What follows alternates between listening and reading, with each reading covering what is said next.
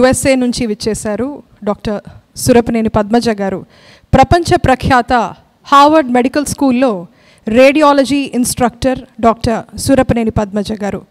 వృత్తిలో ధ్యానంలో రెండిటిలో కూడా త్రికరణ శుద్ధిగా విలీనమవుతూ ఎంతోమందికి స్ఫూర్తిగా నిలుస్తున్నారు. పద్మజ గారు, వారికి సాదర స్వాగతం పలుకుతున్నాం. ఓం సుషుమ్న, ఓం శ్రీ గురుభ్యో నమః. My humble pranams to Parma Gurus, Sri Bhoganatha Siddhar Garu, Sri Mahavatar Babaji Garu, and Puja Sri Atmanandamayi Amma Garu. And I render my sincere gratitude for giving me the opportunity to share my experience with Sushumna Kriya Yoga meditation. And as Shrutikirti said, I am Padmaja and I am from Guntur originally, but currently residing in USA. My journey with Sushumna Kriya Yoga meditation started exactly 2 years ago on March 11, 2021, on the auspicious day of Maha Sivaratri. Since I started, it has been nothing a remarkable and a wonderful journey so far.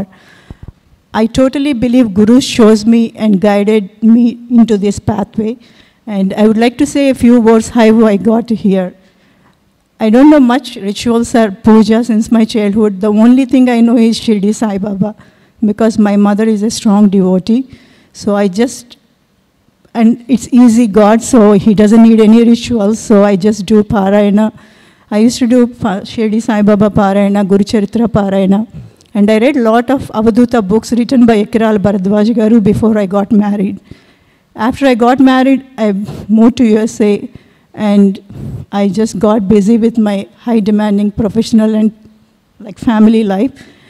And until 2017, I was struggling, I shouldn't say struggling, and I'm finding happiness with the goals Sirish Garu mentioned on his initial slide. It's like a lot of wishes, like it's never ending.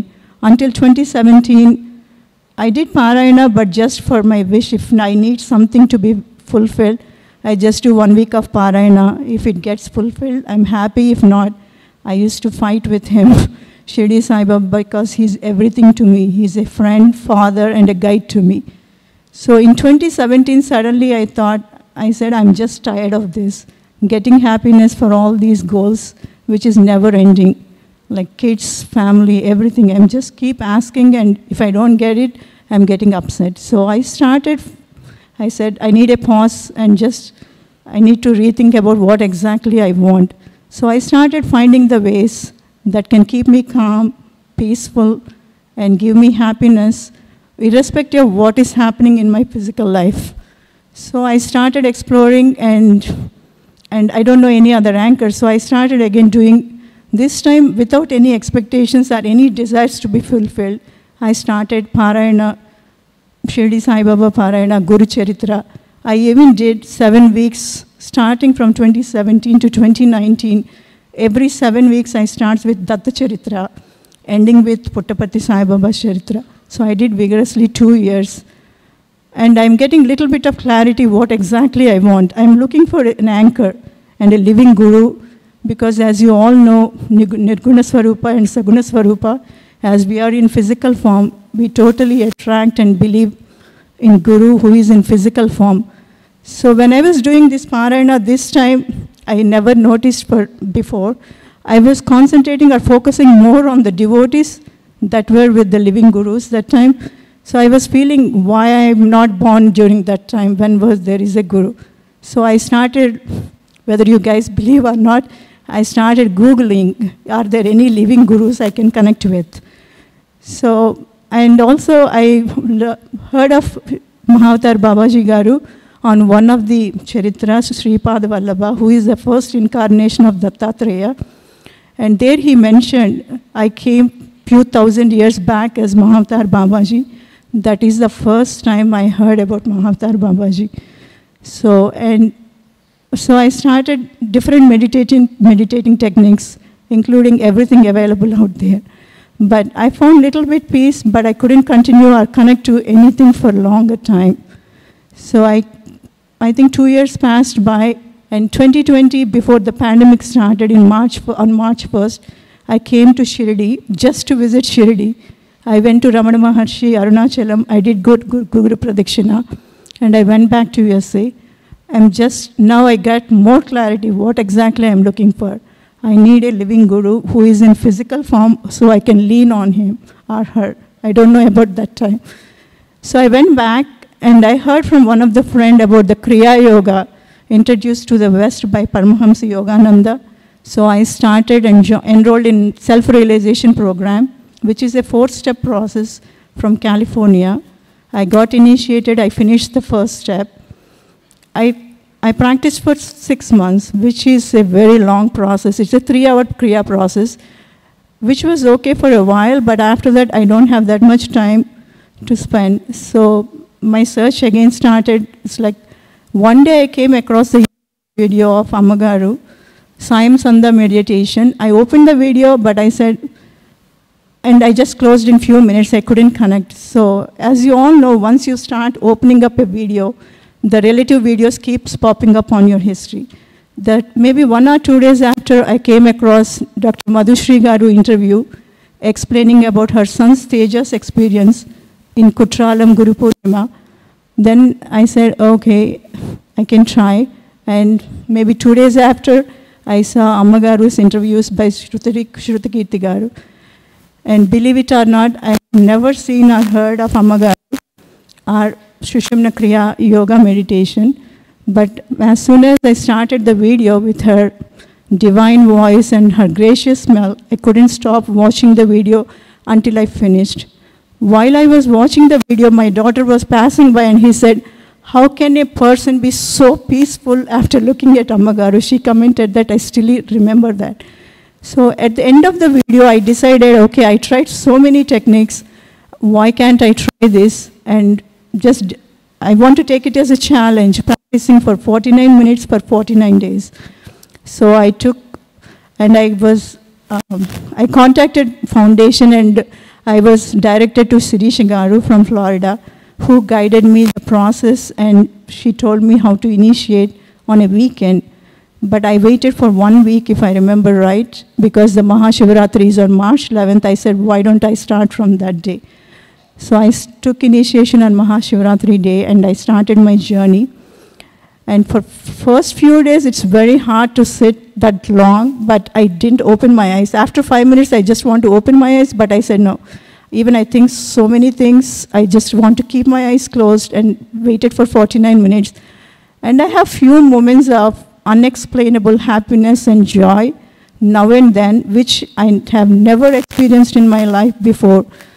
And you have to experience that. So I said, okay, I don't want to lose those moments. So I started continuing that. 24 days went very smoothly. On 25th day, with no accident or nothing happened. Suddenly, it's a freaky accident. I got a ball hit to my head, and I had a severe concussion, which took me 6 months to recover. But I never gave up. I mean, from next day, I couldn't go to work. And as a radiologist, I have to do with the computers. So I couldn't go to work for 1 month. I have to stay home.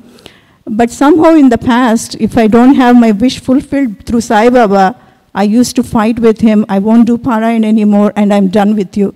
But this time, I didn't feel that. I thought, oh, maybe something big has to happen. It had ended up with concussion. It might have been worse. So I just continued, and I have a little bit of headache and all the concussion symptoms, but I was able to sit 49 minutes without any break. As with any other injury, I can spend time for 1 month at home watching TV, but I can't even watch TV or do anything. I said, okay, I heard about autobiography of a yogi. I said, why can't I take this advantage of this time? So I got the audio version. I finished autobiography of a yogi. And I watched pretty much whatever the available videos available that time through Divya Babaji Sushumna Kriya Yoga. And I was able to go back to work after 1 month, but I was completed by 49 days, and I keep on going. So in July, Amma Garu does detox program before the Guru Purnima, which is a 49-day detox. So I got the WhatsApp, the process of how to do the detox program, and that is the time I was slowly returning to work by July, slowly increasing hour by hour, and I started taking calls. So after 2 days, and the first day of detox program fall onto the week of call. So I have my call ends at midnight. So by the time I go to bed at 2, and then I have to wake up at 6:30 because we have to do the concussion and the ritual what Ammagaru said to do that day. First 2 days it's very hard waking up, like sleeping at 2 and waking up at 6 o'clock. And the third day I said, I was just literally crying. I mean, just tears are flowing. I said, I don't know how to do this, but I want to do this. And I went to bed. And that night I got a dream. It was a big playground, and I was standing with few devotees, which I know through the YouTube videos, which I haven't met anyone. And there was a big stage far in the ground, and Ammagaru was sitting on the stage with few kids talking to them. And just I went to her. She didn't even utter a word. She just look at me, hugged me, and then pat on my back. That's it. I can still feel her touch. So, and that is the assurance she gave me, you can do it. From next day onwards, you believe or not, even 3 hours of sleep, I woke up at 6:30, I did my meditation, and I didn't go back to sleep because I didn't have, and that is an instant energy. Ammagaru used to say instant coffee, like instant energy it gives you. That is the biggest example. That whole month, I slept maybe only 3-4 hours because of concussion symptoms or my work schedule, but I was able to continue my day and finish my 49 days of detox program without any break. After that, I have so many little bit of experiences, not out of the world, but I have every experience I can say. And in 2022, I got the opportunity to go to Palani Guru Purnima program with Ammagaru's grace. And I came just for the Palani program from US. Since I landed, until I came back to Chennai again, I don't know how to explain. I was taken care of. I don't know by who I was taken care of every moment. I don't know the language in Tamil Nadu. I don't know any of the volunteers or Sushumna Kriya Yoga practitioners, except Sirisha Garu talking on the phone. I never met anyone. Since I got out of the train, I was taken care of. I don't know how to explain. Everyone helped me. I went to the hotel and I was able to check in, and they said, your name is not on the list in this hotel. And I checked 2 other hotels, my name was not there. I said, okay, and I contacted Sirisha Garu, and she said someone will come soon and help you, and I was relaxing in the lobby. Previously, I used to get upset. I came from that far, and why is this happening? But this time, I was just nothing, no thinking. I was just relaxing in the sofa. Then suddenly, I was just looking at my phone, and I can see from the corner of my eye, 3 people were entering the lobby. I just looked it up, and I can't believe it's Ammagaru along with Prashant Ammagaru and Vamsi Garu entering the hotel lobby. And she was looking at me and passed by and went upstairs through the lift. I can't explain. So maybe this is the reason I was stuck here, so I can visit Ammagaru there. And for the first time, I heard Ammagaru met all the NRIs on the Guru Purnima Homam day, and we got to share our experiences. And I had the chance of watching the Homam along with Ammagaru. I don't know how to put into words, but it's unexplainable thing. So these are the few experiences I had, and what are the changes that I had seen practicing Sushumna Kriya Yoga. I don't have any more why me moments. Previously in the past, before 2 years back, if something is not happening in my life, I used to question, why me? Why me? I do all these parayanas, nake enduku ila avutundi, nake enduku. Ippudu asla aa thought e raadu. If something happens or any incident happens, I think one of my karma is down. I can tick mark one is down. I'm down with one karma. So that is what I'm saying. So now I feel happy. Okay, something is happening, it's fine. Ammagaru is there. I don't even ask like before. Like if something happens, okay, I go to Sai Baba and used to cry, and I go, but no more, nothing. I'm not doing anything. I just pass it by, and then I'm going out with flying colors. The other one is introspection. I used to do initially once a day, as Ammagaru said, but I have not like very often, I can say. But without my notice, Gradually, I started introspecting myself every moment, not just for 10 minutes at the end of the day or at the beginning of the day. I do every moment. What I do, what I talk to the people, I just pause for 1 second. Am I talking right? Am I taking this step right? That is what I'm doing. And one more thing, at the beginning of every meditation session, Amagaru says, do sankalpa, everyone should be healthy, happy, energetic, and peaceful. And also I was told, you can tell whatever sankalpa you have that day. Initially, I started the same, okay, whatever wish I have that week or that month, I starts with that. After a few months passed by, I was doing the sankalpa one day, and then I said, wait a minute. Amagaru is saying everyone should be happy. In that everyone, it includes me and my family, right? Why I'm asking again separately and doing this sankalpa? So I stopped doing that sankalpa, so no asking, nothing. I'm just doing that 49 minutes, if not possible, at least 21 minutes. So I urge everyone here,